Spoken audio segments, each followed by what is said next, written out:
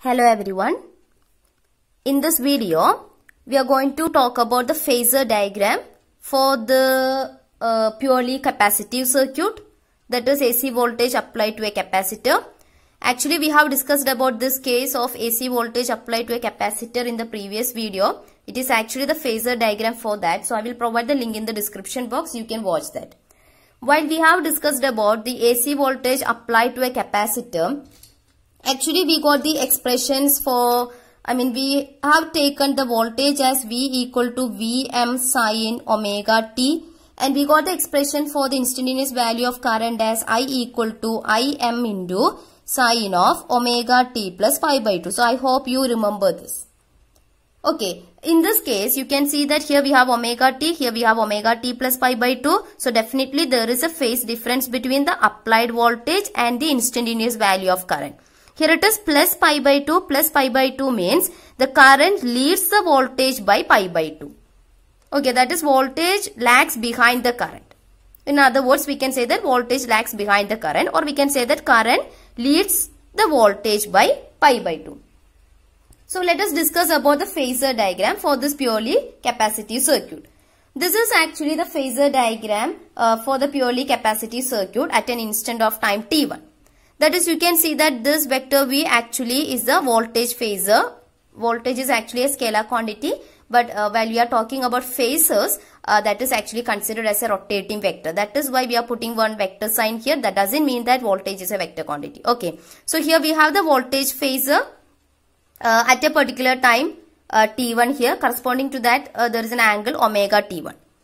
Now, the current phasor, it will be pi by 2 ahead of the voltage. So you can see that there is a phase difference of pi by 2 here. So current phasor is pi by 2 ahead of the voltage phasor. That is, phasors are rotating vectors. They are supposed to rotate in an anti-clockwise direction or counter-clockwise direction. So current has reached here already at a particular time t1, but voltage is here. Voltage phasor is here. So current leads the voltage by pi by 2. Okay, that is why the current phasor is drawn here and the voltage phasor is drawn here. Because as per this, current phasor leads the voltage by pi by 2. Okay, now you see the length of the phasor actually gives us the amplitude of that particular quantity. So we have Im as what? Im is actually equal to Vm divided by Xc, So it will be less than Vm. That is, current value will be less than the voltage value while we are taking this expression. That is why the phasor for current is drawn like this. That is, it has a length which is less than the voltage phasor. It is because of that, because its amplitude will be less than the voltage amplitude. Okay, then what else? Then you see here we have marked the vertical components of this current phasor and the voltage phasor at a particular time t1.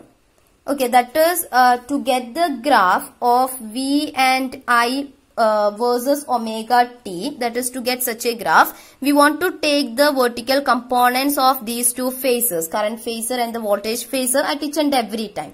So at this particular time omega t1, if I am taking the vertical components of this phasor, that is, this can be resolved into 2. So this vertical component can be taken here too, no problem. We will get the same value.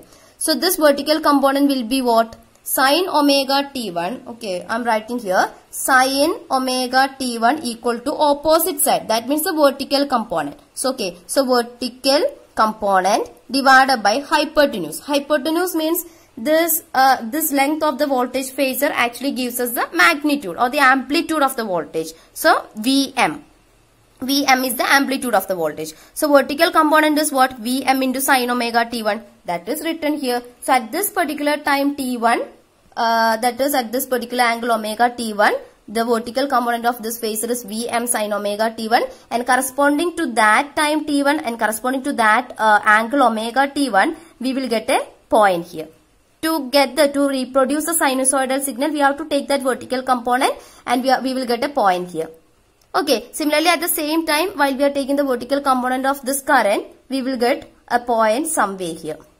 Okay, similarly, these two phasors are rotating phasors, so they are rotating in the anti-clockwise direction. So after some time, the voltage phasor may reach here, current phasor may reach here, then voltage phasor will reach here, current phasor will reach here. Okay, so at each and every time, that is, time goes on. So this T value changes. Then omega T1, this angle also changes now because they are rotating. As they are rotating, the angle also changes. So we will get different vertical components, and corresponding to that we will get so many points here. Okay, then we just want to join all those points. So we will get one such graph of V and I versus omega T. Okay, we have actually already discussed about phasors and phasor diagram in the previous videos. Please watch that. I will provide the link in the description box. So here you see the current reaches its maximum value earlier than the voltage. This green one represents the voltage and this red one represents the current signal. So you can see that current reached its maximum here at a particular time, whatever be that time. Okay, current reached its maximum. But you see voltage reached its maximum only after some time. Okay, and here too you can see that current reached its maximum but voltage reached its maximum after some time.